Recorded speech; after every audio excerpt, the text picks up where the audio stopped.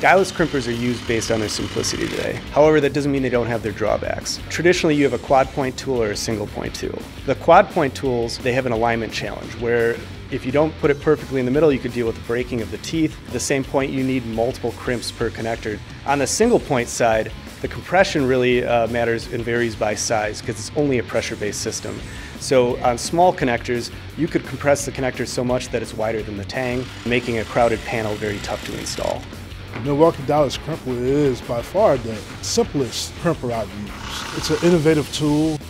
The size wire that you can do with the Milwaukee Dieless Crimper is 750s all the way down to number 6. It's very versatile, and the alignment's good because it's straight on and get in tight spots. It is a one-button tool. It's a more straight approach with a swivel head, so you can turn the directions of it when you're crimping. It can slide in places where a larger crimper cannot. With the Milwaukee Dieless Crimper, it does give it a nice indentation, a solid crimp.